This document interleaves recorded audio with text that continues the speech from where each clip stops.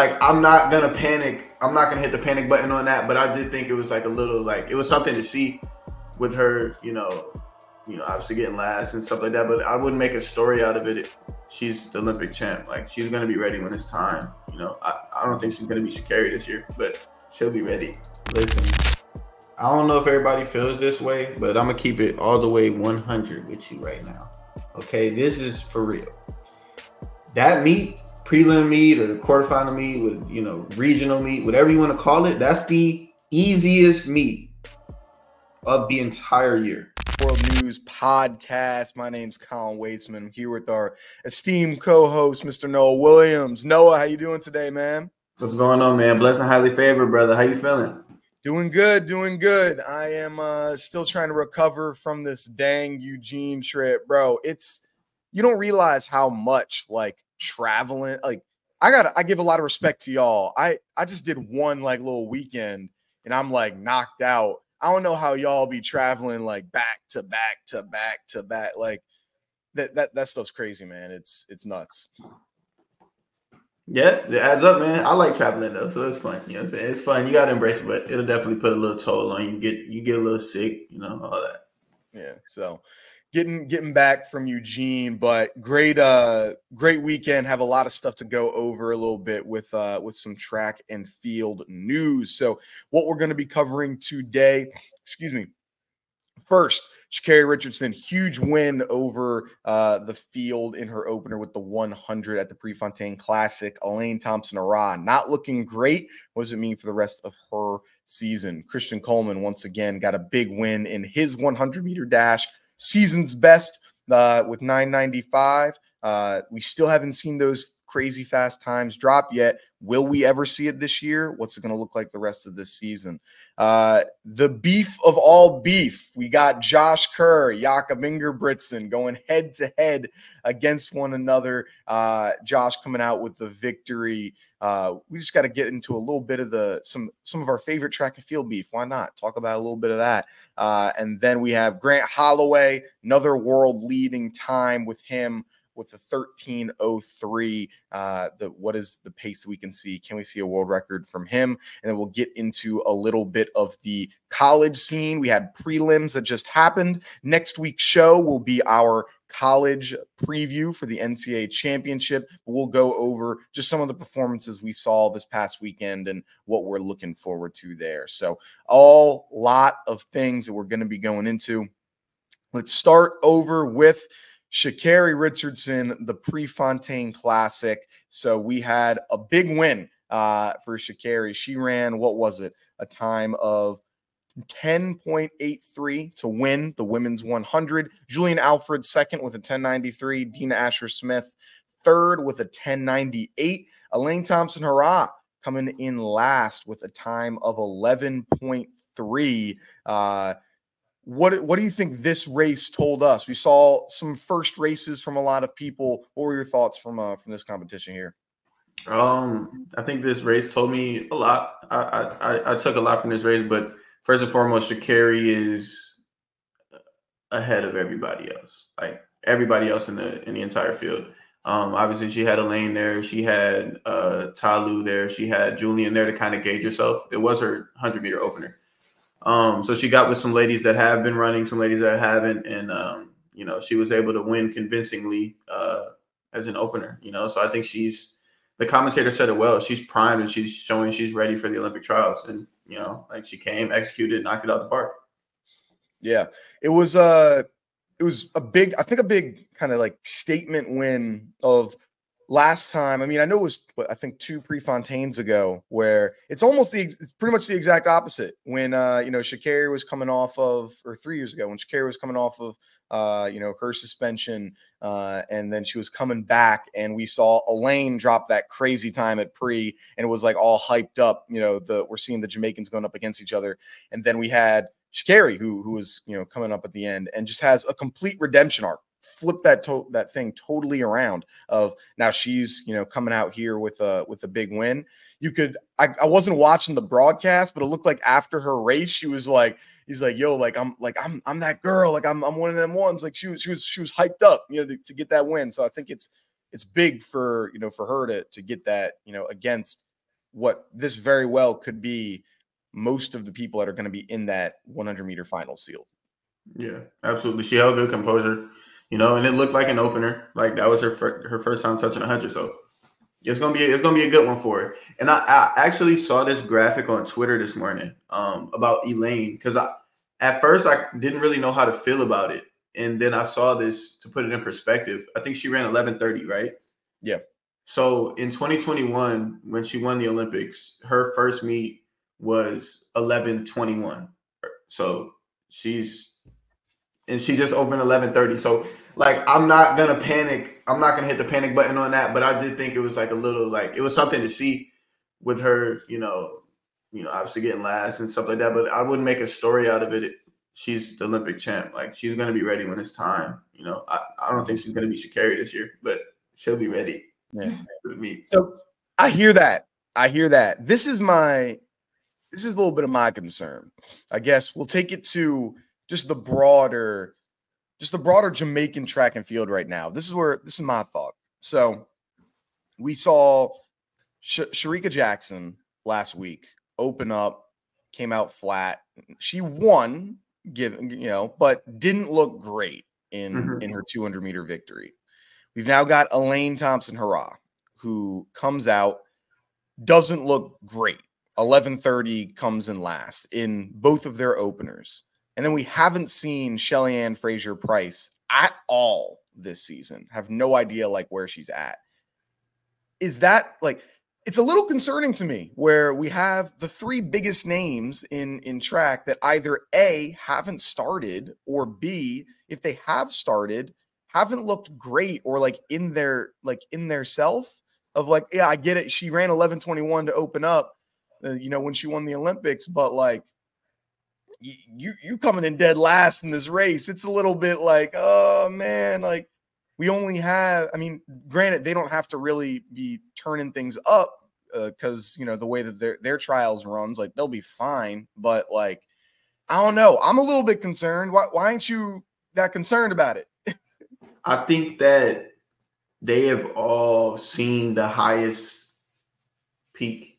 They have the composure and the experience that these other women don't. And I think a lot of times when you get into those crucial moments, that plays a factor in somebody stepping up or not stepping up. Now, I don't know too much, and I don't want to weigh too much on the age thing, because Sharika's only 26 or 27. She might be 28.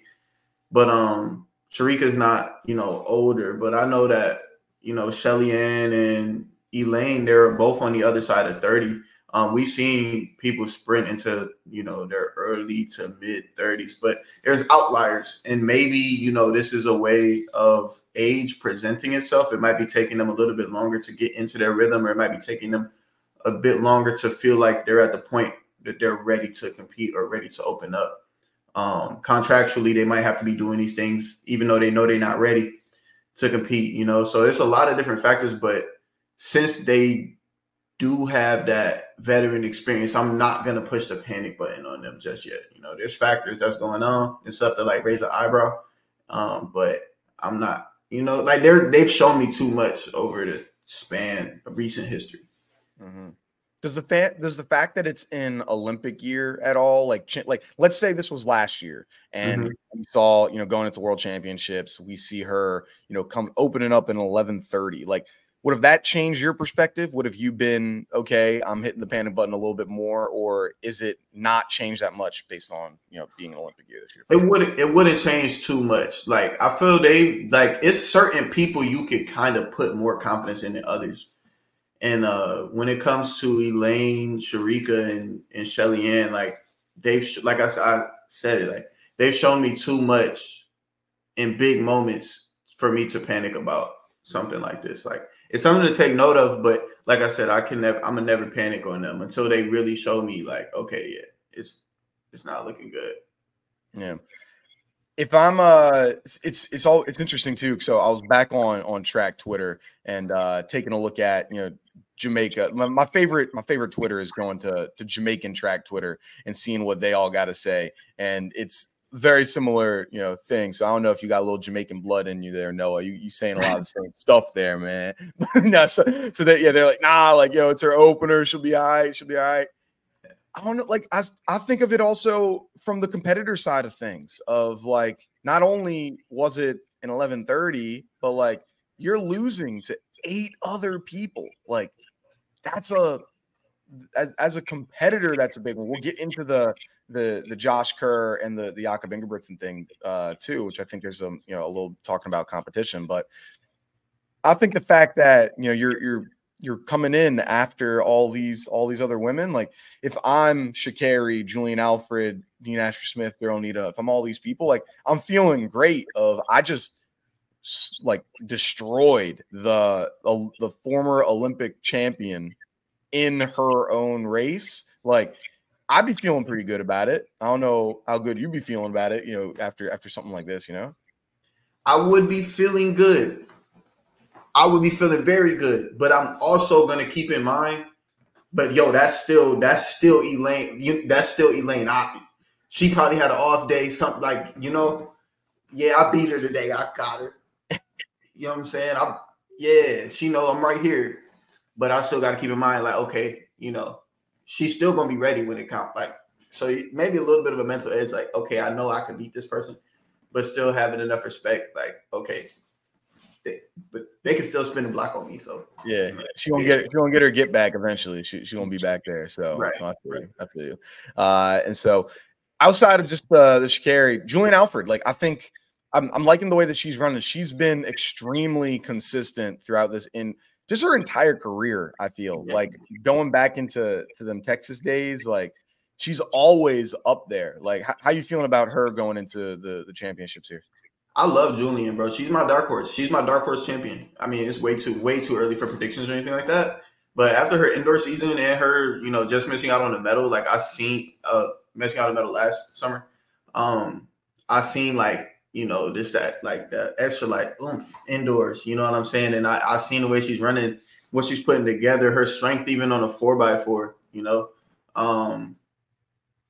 she's my dark horse. She's not my number one pick, but she's my dark horse. So I'm definitely excited about Julian, man. She's showing some good stuff. Oh yeah. No, I was watching because like the warm-ups when I was at the practice and everything. And she got some power, man. She's strong. Like them block starts were she was out there. So tell me a little bit about just your experience as a viewer and being immersed in that energy for pre. How was the meet and everything like that? Yeah, man, like it was awesome. Like first off, shout out Magic Boost for having me out there. We, those that don't know, media program for aspiring track and field, media journalists. You have a lot of like bi-weekly sessions where they'll go over different things about the media, as well as you'll go out to 2 meets. So they'll fly you out to the Millrose games as well as the Prefontaine Classic. So completely paid for all these trips, just like an amazing experience with some amazing people. Like there were 6 other people that were like similar to me that were doing this. So awesome stuff there. So I start off, shout out them for allowing this to happen. But yeah, like the overall experience was crazy. It was first being in the the days before, like leading up to it, like we see the practices, been able to connect with some athletes. I did, for those that watched it, what was it, I guess yesterday or 2 days ago at this point when this is coming out, had the interview with Kenny Bednarek, which was awesome. So got to go in and meet him, do that face-to-face, which was a lot of fun. And then we also I was able to go out doing the practices and all that stuff. And you really see just like how powerful like some of these athletes are, which was an awesome experience. And then on top of that, like you're in Tracktown, USA during a track meet. And so people just like the knowledge of track while you're there is just significantly more. It's refreshing to be around. Like I went to like the Nike store and like talking to the employees there, and they're all like, "Oh yeah, what are your thoughts on the predictions in the prelims, or sorry, not prelims, sorry, Prefontaine Classic? Like, what do you think's going to happen here? What do you think's going to happen there?" And it's like you go to a Nike store in Philadelphia and start talking about, "Hey, what do you think about the Prefontaine Classic?" You're cooked. They don't know anything like that, and so it was like super refreshing to just be able to talk about track and field the way that like, hey, the NBA finals were literally going, not finals, sorry, the NBA like Western Conference finals and Eastern Conference finals were literally going on at the same time.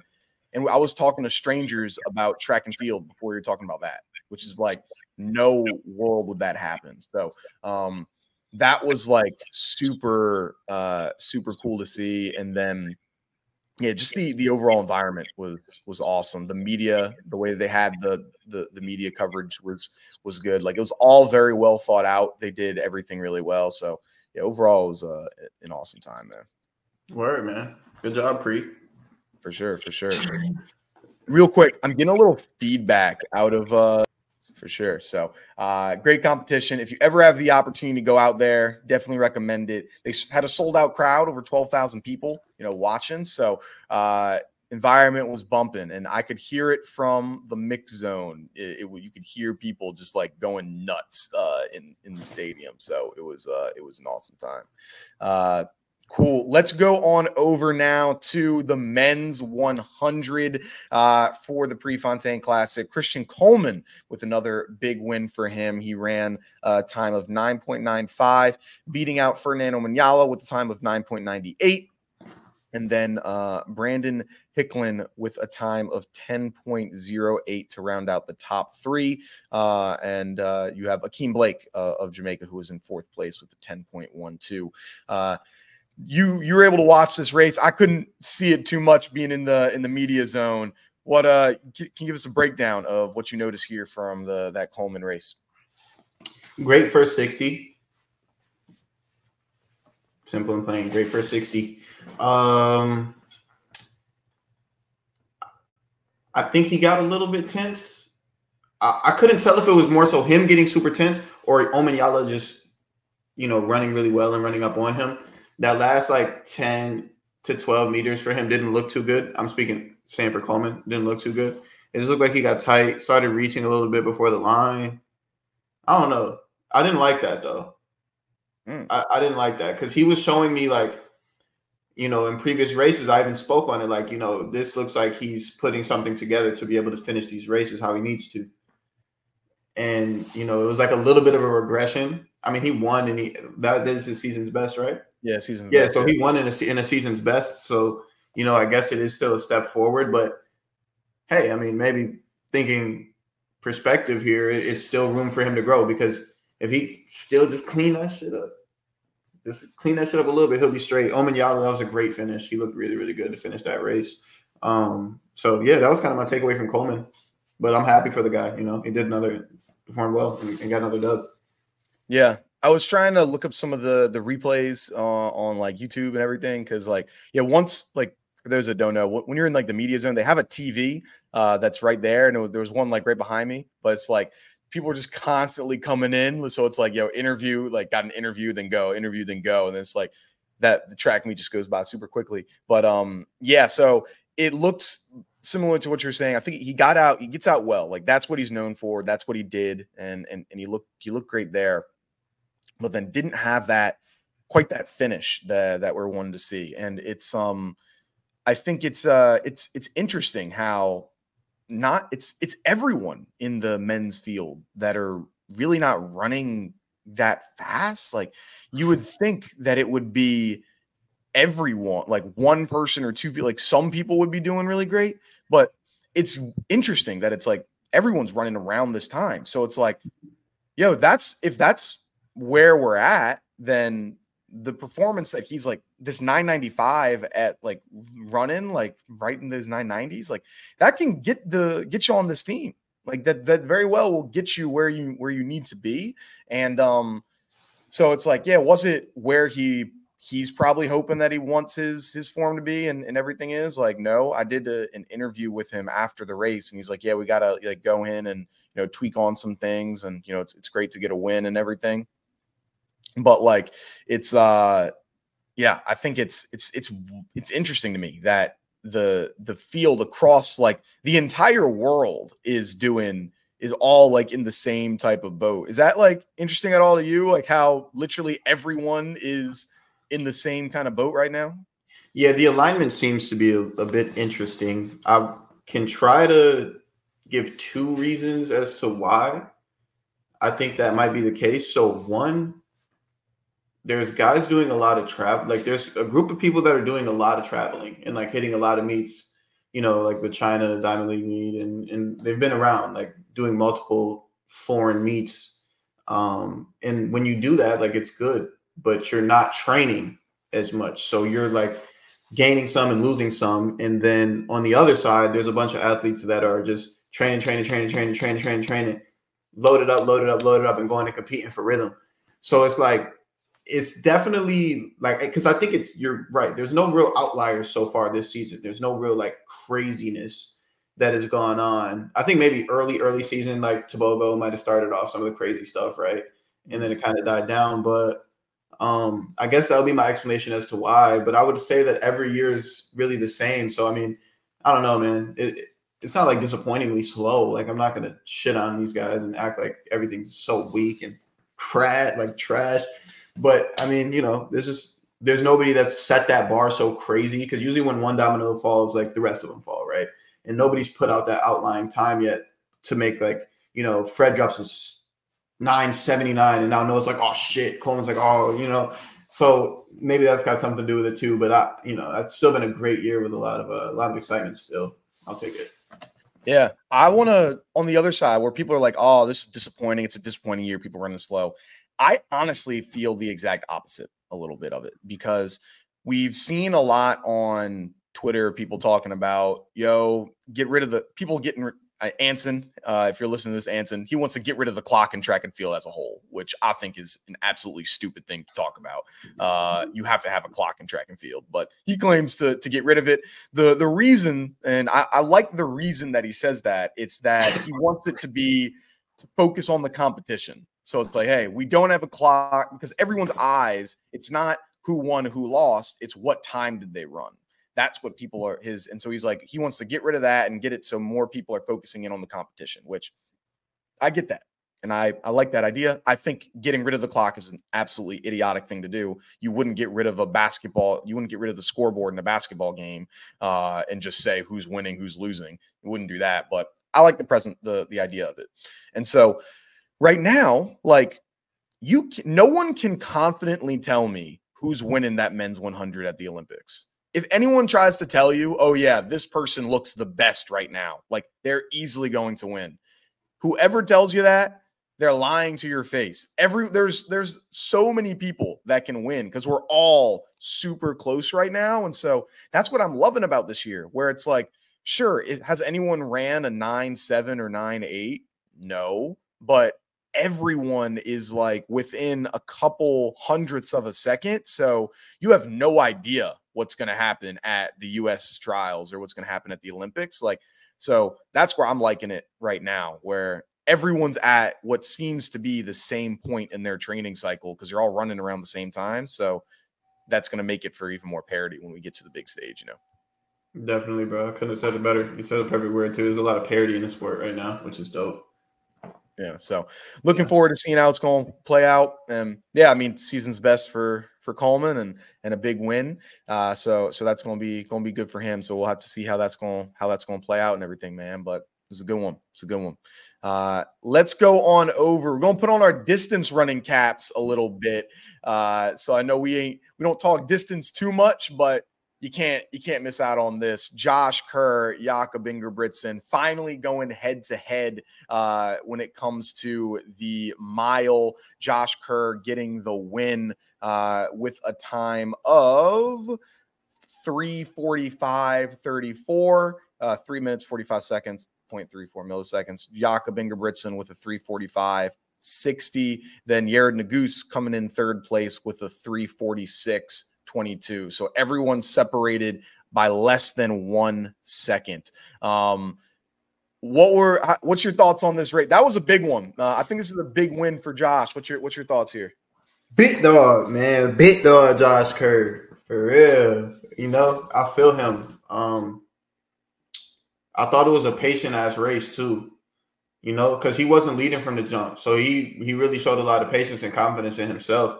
And in the interview I liked after the interview was like, why you take off your shades? He was like, yeah, I just wanted to show everybody that I still got more I could do. I'm like, oh yeah, okay, yeah, I feel it. Okay. Yo, Did you see the Instagram post that he put up yesterday too? Nah. He put the with the Kendrick song, like motherfuck the big three. It's just big me. He put that up. Oh, he tough. Then, yeah, let me bring this up. Let me show the picture that Josh selected too. Yo, it was cold. It was cold. Tough for that. Yeah, so anyone that's watching, you'll be able to see. If you're not watching, maybe not. But this was the pic. So he put that picture of him just like clearly ahead of Jakob, and then the song behind it is like, yo, yeah, it's just big. Yeah, I like it though. Like, all right, Josh. All right, Josh. So, yo, for those that don't know the well, first, look, you familiar with the beef and everything that they got going on, Noah? Oh yeah. You want to start off with a little bit of what you know, and then I'll add of the stuff that I got. For those that aren't familiar with the beef between Josh Kerr and Jakob Ingebrigtsen, what's going on here? I feel like it started with Jakob when he said something. He was like, I could beat these dudes and sleep blindfolded. Yeah, it started off at the I think if you go to Sidious Mag, they have a whole timeline of the entire beef. Like, you know how they'd be like, hey, this is where it started, this is what's going on. So I might butcher it a little bit because I don't have that in front of me. But yeah, it started off with Jakob. It was after the World Championships this past year when Josh won. Because before Josh won, Jakob was like 11-0 against Dude. Like he was just dominating Josh. And then Josh won, and Jakob was not feeling that. He's like, yeah, like, you know, he got a race. It's not a big deal. You know, I can beat these these cats blindfolded. He also said he could beat them running backwards. My favorite line was when he was running with Yair Nuguse, when Yair Nuguse broke the American record in the 15.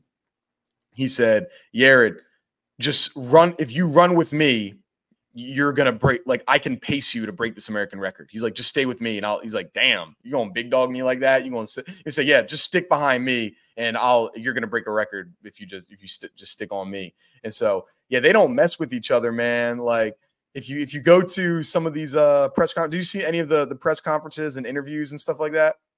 I just saw the post race. Oh, bro, it was there's this one interview. I can't remember if it was from Flow Track or Let's Run or whatever it was, but there was one right after, and they're asking Jakob before the race. He's like, do you not like Josh Kerr? And he sits there for like what feels like an eternity, just thinking about like how to answer this. He's like, you know, we're like competitors. We go up against each other and like we want to beat. So they don't like each other, man. Like that's interesting to see. You don't see that too much in track. You feel that elevates the race. Like this makes it even better when they line up. Absolutely, and especially in a race like the 15, because it's gonna be room for like a little bit of that, you know, a little bit of the elbow, a little bit of the shoulder. It's gonna get probably a little chippy, and these dudes more than likely are gonna do something really special this year. So I want this beef to keep cooking, you know, so then at the end we're gonna get some food. We're gonna be able to eat off it. You know what I'm saying? Pause. I'm right there with you, man. That was great. With it, who would you say in your entire track career was your biggest rival? Here, I'll start off. I'll share with you who my biggest rival was. So mine, Gurjeet Rai, high school pole vault. Shout out Gurjeet. So we were the only two, we're the only two good pole vaulters in high school. Like everyone else in our conference was not good. And so it was just like, I'm going, he's going, we're just always going up against each other. And so it was like we didn't like hate each other. It was just like, yo, I always got to look after you. You got to look after me because like we're the two best ones. And I got really pissed because he thought I was ducking for a race. But here, let me share with you how I wasn't ducking here, Gurjeet. I promise you, I wanted to compete. So it was our dual meet. It was us versus them, Strathaven versus Marple Newtown, right? And so we're going up against each other. And this is like the last dual meet before our conference, or our league championship. And they had they brought out the news crew to like cover us going up against each other. Like they had a whole cameraman, a whole like written assignment. They're doing all this stuff. And so it's supposed to be us going up against each other for the pole vault. And they never have these news crews for any of the other things. And it was raining that day. And my coach, like at the last second, like I brought my poles, I brought everything. And he's like, Colin, you're not vaulting today. I'm like, what do you mean I'm not vaulting today? He's like, yeah, like we have enough other like vaulters on our team where, yeah, you're not going to win and you can get 10 points for winning, but hey, we're going to get like 6 points for coming in like second, third, and fourth or whatever. You know, we're going to get a bunch of points. So we don't need you that. We need you to run to do triple jump because you can only do 4 events in high school. We need you to do triple jump, long jump, 4x1, 100 or whatever. You need to do all them. And so I was like, Coach, if I do that, they're going to think I'm ducking the competition. And I don't want to do that. Like you have the news crew right here. You going to make me not compete? They're like, Colin, that's what we need you to do. And I was like, bro, please don't pull me out of this race. I'm going to look like an idiot. And he's like, nope, that's what we're doing. So pulled me out of the pole vault. He gets a huge win, gets a whole article like, yeah, Gurjeet wins. Colin didn't end up competing. And I'm like, Coach, like you're making me look like an idiot, bro. But yeah, shout out Gurjeet Rai. He was my biggest rival back in the day, man. Yeah, bro. Coach was hating. I mean, I get it, but like, damn, get this competition off, Coach. Yeah, you got the whole news crew coming on out and got me going out sad, bro. What about you? You have any rivals going up? College, high school, pro? Everybody's my rival, bro. I'm not gonna lie. When you asked the question, I started laughing because I saw so many faces. Everybody's my rival, but I'll say my biggest rival, a person that pushed me the most, had to be Terrence Laird. And he not even, that's my homie, but like, you know what I'm saying? Training with him, I'm like, nah, bro. I ain't going. You know what I'm saying? Like, I ain't going like that. Nah. You in 1908? All right, but I'm in 1907 then. You know? Like, just one of those kind of things. So, probably Terrence. Shout out Terrence. Shout out Terrence, man. No, I see that. Yeah. I see that. So, no, yeah, that race, that's a good one with Josh and Jakob. Excited to see how that's going to like culminate with the Olympics and just like the stuff on social media continues. Like, man, if I was at that next race, I'd be like, yo, so you had it's not big 3, it's just big me. Can you tell me a little bit more about why it's just big me, Josh? Like, so yeah, that's cool. That's cool. That's any other competitions or things that you notice at Grant Holloway for pre, and then we'll get into a little bit of the college stuff. So Grant Holloway with another world lead with a time of 13.03 to get the win. Pretty big season's best for him. What did you notice out of that race? I know I was talking to him a little bit after we were going over some things, but anything that you noticed in that race from Grant here? Yeah, Grant, he jumped out like he normally would. You know, he like jumped on this competition quite literally. That's how it looks like he gets out of the box. I mean, it looked good. It was a normal Grant win. He got like pretty stagnant from 8 to 10. Mm-hmm. And it looked like guys maybe started closing a gap. But like he wins every time he steps on the track, it feels like, you know. So but it was dope. And I saw he like drank like on the track. After it caused up a little bit of commotion, but like, you know, I'm all about that. Like, have some fun with it, you know, too. And that's kind of been his character. He's been like a big wine guy on Twitter and stuff. I actually got to talk up with him. I've got some stuff that he might appreciate. But yeah, no, it was dope. I love Grant's character, man. He has a lot of fun with the sport, so I'm a big fan. Yeah, Grant's awesome, man. Yeah, I was watching that race and we were going over a little bit, and yeah, the area that I think for him or that was interesting, like you mentioned, 8 to 10 or 8 to 9, those are the hurdles that it's like he almost is too fast for the hurdles. Like it looks like on them last 2, he's getting up really close and he has to chop it up a second.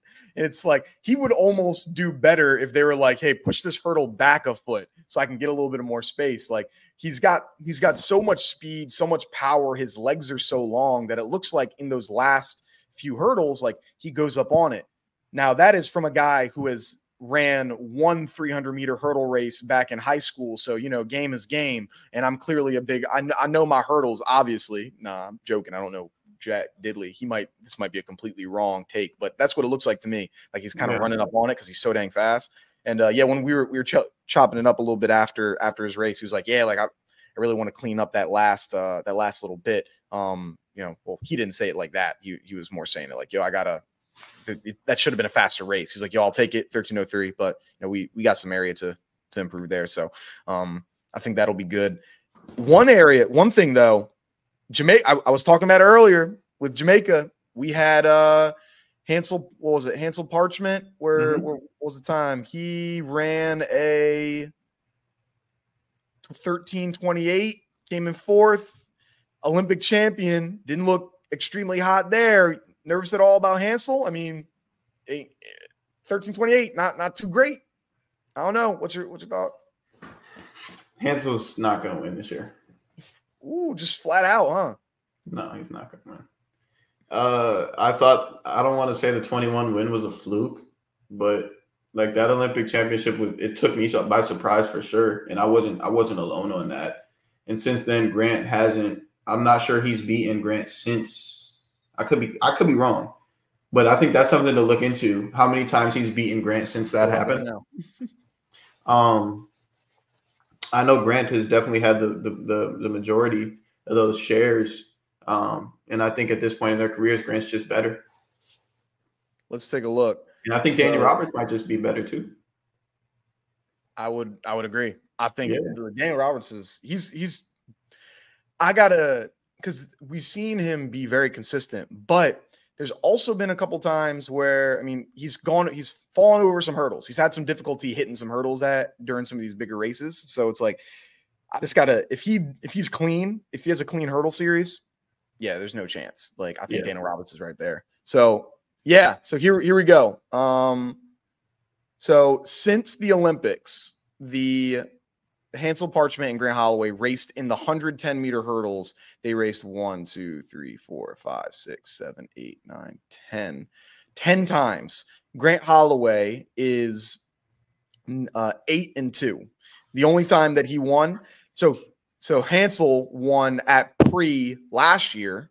But also in that race, the post race, if you go, we were watching these during the Magic Boost with Grant Holloway's interview. He was just like, yeah, there's just some things we just got to finish out the season. He clearly just was like, this is a contractual thing. I got to be here. I'm running here. I won the world championships. Like, I hate track meets that are after the world championships anyway. I think it's stupid. I think you should have the world championships as the last meet of the year. That's neither here nor there. We'll talk about that later on. But he beat him there, and then he beat him in the Diamond League meet, back in 2023. So yeah, Grant's just dominating. And then obviously he's beaten him in every 60 because Grant hasn't lost the 60-meter hurdles since high school. So yeah, no, he had that the Olympics, but then since then, nothing really to look back at. Yeah. I'm super excited for the 110 hurdles, though. I got a dark horse. I'm not going to say it yet. I got to say it in 21 days. In 21 days. 21 days. He's mapping it out. Yeah. 21 days. I got a dark horse. He knows who he is. So that's all that matters. All right. There we go. We'll do some guesses. I'll have to guesswork, see who that's going to be. We got to build 21 days of suspense. Yeah. Good. 21 days. All right. You hear that here. Lock in 21 days. Figure out who that's going to be. Love that, man. Awesome. So that was the pre. Any other stuff that you noticed in pre before we hit up some of these the college stuff that we went over? We talk about Kenny. Ooh, Kung Fu Kenny. Yeah. Let's get into that. Why don't you start us off then?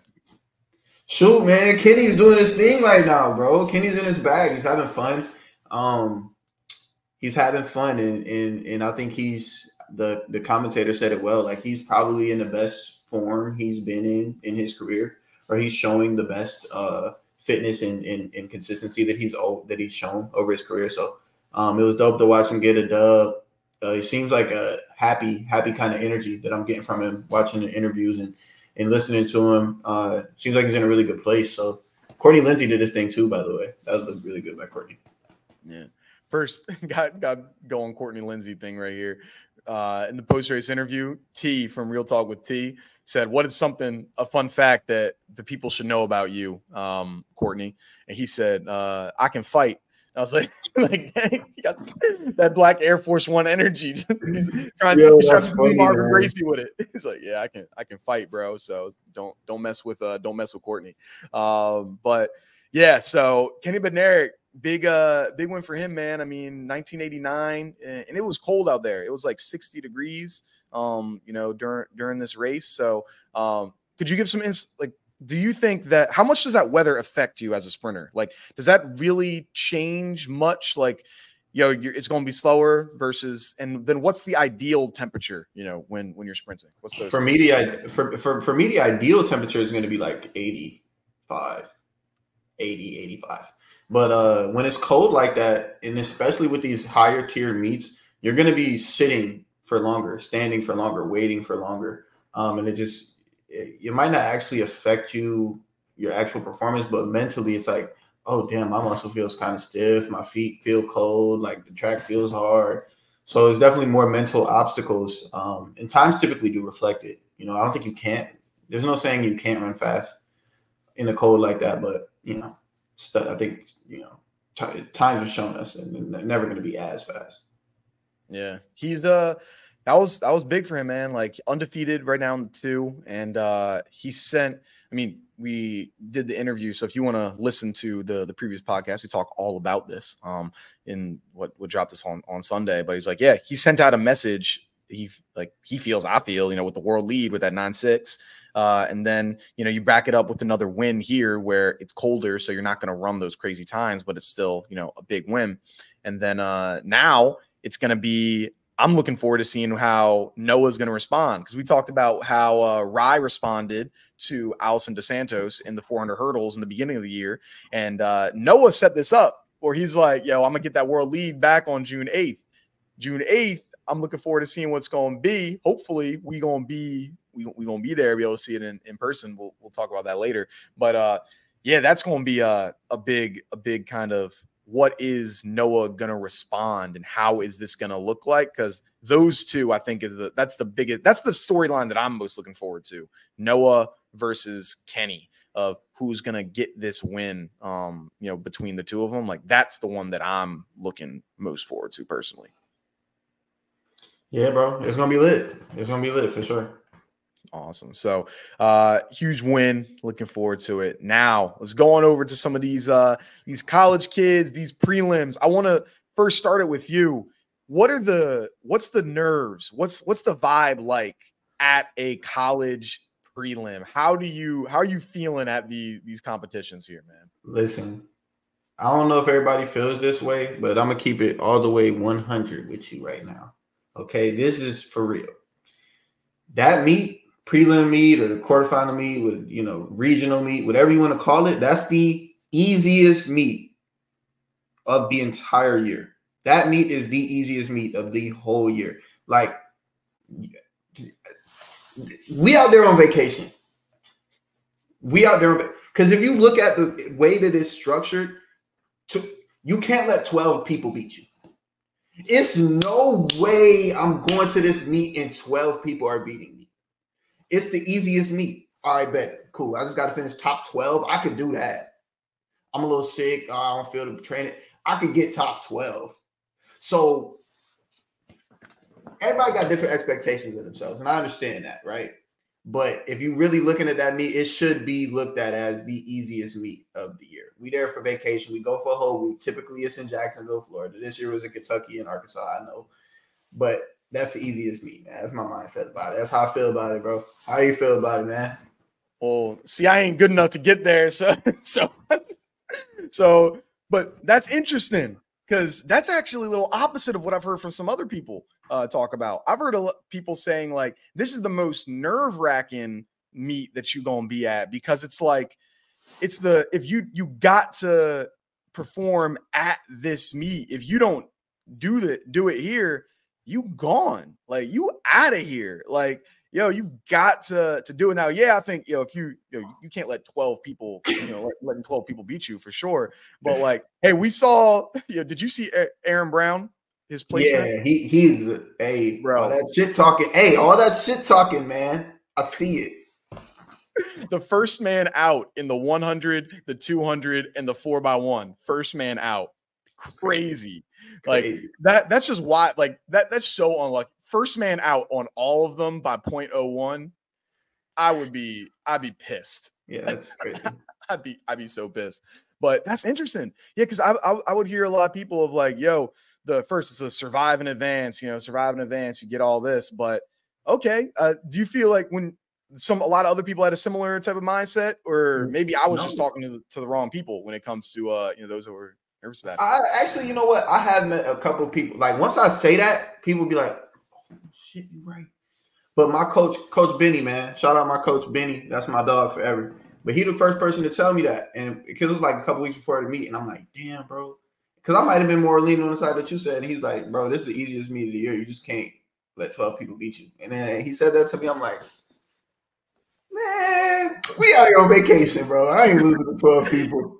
Yeah, when was the last time I came in 12? Yeah, you probably can't think of a whole lot of times last time you came in 12th place in a track meet. So it's like, yeah, today's not going to be that day. No. I remember we was staying there at the regional meet, and we was staying there like the same time WWE happened to be in the city, and they were staying in the same hotel as us. So like, it was like Chris Jericho and like Vicky Guerrero and all of them. I was on the hotel with them. Like, yo, what the heck? Yo, that's nutty. Imagine you're about to get ready for a 100. You see John Cena coming through. You're like, yo, bro, you running the? Like, yeah, man, I'm running this 100 real quick. Let me get this.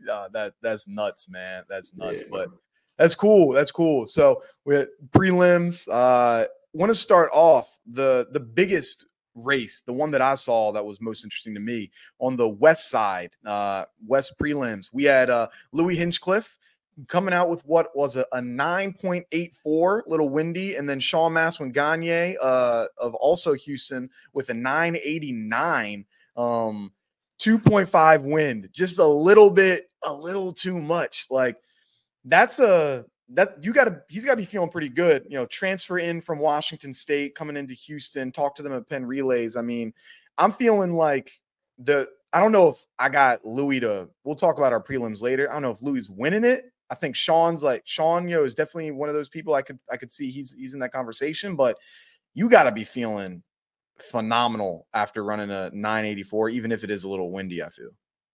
Absolutely, man. Shout out to the guy, man. Shout out to the guy, Louis. Yeah. Yeah. No, that was good for him. And so, I mean, can you feel the difference when you're an athlete of like, oh, this is going to be wind aided, like, damn. Like that 2.5, does it feel like that much of a difference? Like I feel like it. I don't know. Can you feel it? Anything under a 3.5, in my opinion, it feels like it was that was probably legal. Like anything under a 3.5, I kind of personally have felt that way. On the opposite end, most of the time I am running a 400, so I'm gonna feel it both ways regardless. Yeah. But in the times where I have ran 200s, it's like, that was 3.3. No way. You know what I'm saying? Like, so I think everything's like really marginal until you get to those higher numbers. Okay. Yeah. I was going to say like, damn, that's got to stink. Like when you come through, you see the time, you're like, oh yeah, I got the world lead. I got I'm the baddest man in college. And then it's like, yeah, that's a little bit too much. Be like, damn, bro, that's gotta suck. That's gotta suck. But what are some things, some other races you were looking at, some things you saw from the prelim, man? Man, I'm a speak on it. I really am excited about what Jaden Mays has been doing this year. Jaden Mays has been killing, but I think that it's like under the radar. Like, I don't know. Jaden's been killing in the indoor season. She was killing all outdoors. She's been killing. One Pac-12. I think she got athlete of the meet. Killing right now. So I'm excited for this.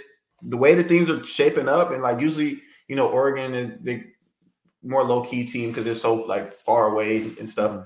But I'm excited to see what she can do when she's in the race with those SECs and those big dogs over there. But I was definitely impressed by Jaden Mays. I was one of the first athletes that came to mind. Yeah, man. Look, I wasn't peep game on Jaden Mays for a little while. I'll be honest. I wasn't seeing her too much. Sleepers, man. I was sleeping, and now I've seen it. Like, she has gotten better every single race. So she ran 11:28, then 11:19, then 11:17, then 11:01, and then now a 10:83. 1, 2, 3, 4, 5 straight races of improvement in a row. That is as a coach, as an athlete, it doesn't get much more. This is what we're going for than that. Of you're getting better literally every single race that you're going up against. Oh yeah. And then at prelims after PAX where she won and she hit the Jordan shrug. He's like, that's back to back. I was like, oh yeah, nah, she's cooking. Like this gonna be cool. She's cooking. I see her mannerisms and like the shit she's doing after the race. I'm like, that's a confident athlete right now. And those are the type of athletes I kind of look to when it comes time, like for, headed to Oregon, headed to the championships. Like, oh, they got a little extra swagger. They gonna, beat out two extra people just off of that. So Jada Mays, you heard it here first. There you go. We'll get into, I'm sure, with our prelim. That's probably a preview of our preview that we got going on. Yeah. But so would you rather come into a championship like with a lot of confidence, or would you rather come into it with like the best time in the country? So it's like, hey, maybe you ran the best time in the country early on in the year, or would you rather go into it where you've got like, hey, you're coming off of maybe a big race at the prelim, like her, where she's coming in with a lot of which would you prefer? I would choose the latter of the two. I would definitely choose the every time I'm progressing, right? Because I don't want to set a big time and then like if I run 100, I don't want to run 9:88 and then run like 10:06 4 times in a row. They're like, damn, like I haven't felt this in a while. But if I'm steady progressing, I'll just feel way better, heading into that big meet. Mm-hmm. And then we got to get into your territory, man. Arkansas women 3:15, right? 3:21. Wait, yeah, not 3:15. That'd be crazy. I was like, nah, I'm tripping. Yeah, what was it? 3. Yeah, why isn't it pulling up? Oh no. Where's Arkansas, man? Why is I'm looking on the wrong prelim. That's why. They ran it was a national record, right? Yes, sir. Yes, sir. Ski. Yeah. 3:21.92 with Rosie, Nikisha, Kaylin, and Amber. Tell me, you're the 400 meter guy. That's how big is that 3:21? They beat the competition by 7 seconds, by the way. Yeah, it was ridiculous, especially their second and fourth legs. I think it was Nikisha on the second leg and Amber on anchor. Yeah. Like the aggression that those two ran with, especially like their first 250 meters, was like, holy shit, dude. And like they were in front of everybody, so it's sometimes hard to tell, but like they were just pushing, and like I saw like such an aggression for them. And with a program that heavy and that stacked and that good, they knew that they were going to go through to the championship. But for them to still be that like aggressive and that locked in for the meet is a testament to those girls, obviously, and Coach Johnson. Coach Johnson has probably done the most on the women's 400 side out of any collegiate program of recent history. He's just consistently putting out dogs, what I'm saying, and relay killers. So yeah, that was my take from it. And it's interesting that all these girls are like 5'10", 5'9", and shit. Like, bro, but that's what you got to do. You just got to have like just giant people that are running. I mean, like that plays a thing. I mean, because you're now as a collective, if you're all 5'10", you put a full race together. If everyone's taking like 5 less strides than everyone else over the course of 400 meters, like because your strides are just wider. You got 4. If you're taking 20 less strides as an entire relay, and you already faster than people, like that's less. Like that's how you gonna catch up. How you gonna catch up, man? Like, it's a tough call. Yeah, no, that's big for them. So their team's so so deep. Like they've got even more people. Like they could put their B team out there. I feel 4 new, completely different people, and they could probably still, win a national championship almost. Like they at least make it to they genuinely could put a B team together that would make it to the national championships, and that's ridiculous. Like that's crazy. Nutty, man. That's just nutty. I think we also saw, we got to go back to before we close this out, your LSU guys. I think they put up a college lead in the 4x1. Was that right?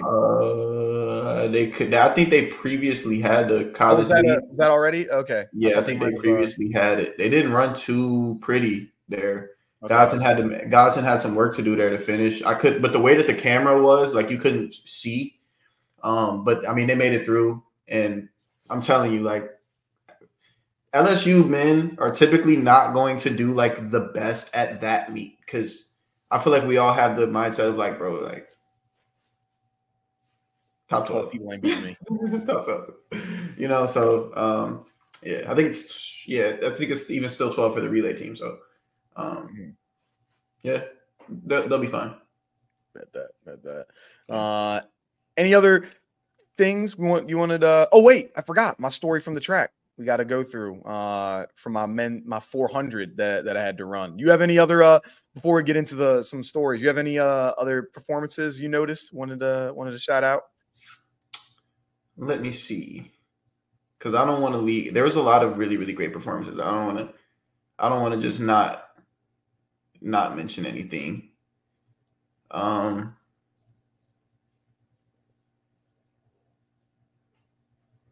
I mean, shoot, I guess I covered. Let me look at my notes, man. I'm looking over there. I should look at my notes. Nah, I covered. We talked about who I wanted to talk about. So that, yeah.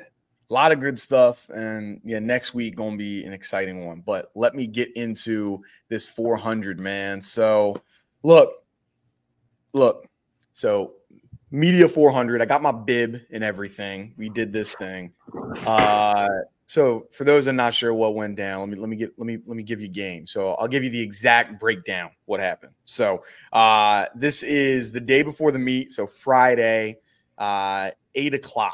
That's when we had to check in. So it's like, all right, warm up, do all this stuff beforehand before we even get to the race.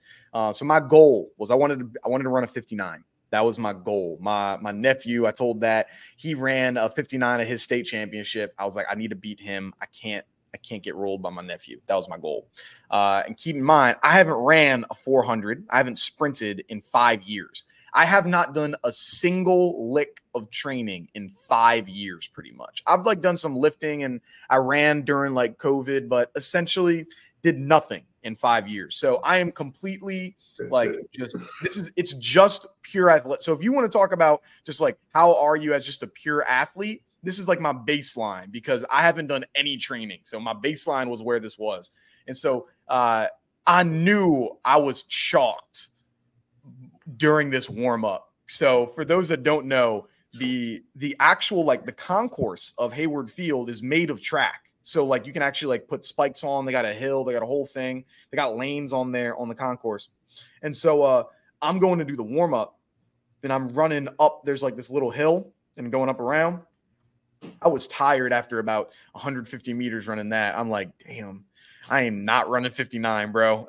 I was like, oh man, this is already getting me. Like this ain't gonna go well. So I'm in that warm up. I'm just like, now I'm just delaying the inevitable. I'm like, I know this is gonna be chalked. I know I'm not gonna do good. But I'm like, nah, I gotta still lock in. So we get in there. I'm in heat 2. I'm with another Magic booster named Olu, he was actually an Olympian in 2016. He did the triple jump. And so I was like, bro, if I can beat this dude, the clout that I can say of I just beaten an Olympian in a 400. Ooh, bro, that would have been cold. That would have been my best fun fact of all time. He was also wearing a vest, like a weighted vest doing this. So I was like, this is my best chance at beating him. But then we get on the line. I follow your 4 Ps, man. What was it? Push, pace, push, pace. I remember 4. A 4th was spray. What? Press. Yes. I tried. I pushed. I tell you that. I pushed. And then I was like, I got off the 100. I was like, all right, here comes that second one. I'm just going to pace. I'm cooling. I'm right here. But while I'm in the race, like I started like getting a little tired at the 150 mark. I heard Olu, who was the Olympian, he said, oh, I'm chilling right now. I was like, damn, I am definitely not chilling right now. So then he started pulling up and I was like, crap, I got to lock in. I get on that back curve. My legs start getting heavy. Like I'm on that 100. I felt like I had 30 pounds of bricks on my legs. I couldn't move. I'm just like trying. I'm like about to die. It is brutal. Coming through, end up getting third in my heat, ran a 102, which I was like, damn, if I had trained just a little bit more or changed just a little bit, I would have broken that 59. And it was in front of Michael Johnson too. I felt like a loser, man. I'm running 102 in front of the GOAT. Didn't go how I wanted it to go, but it was all good. It was all good.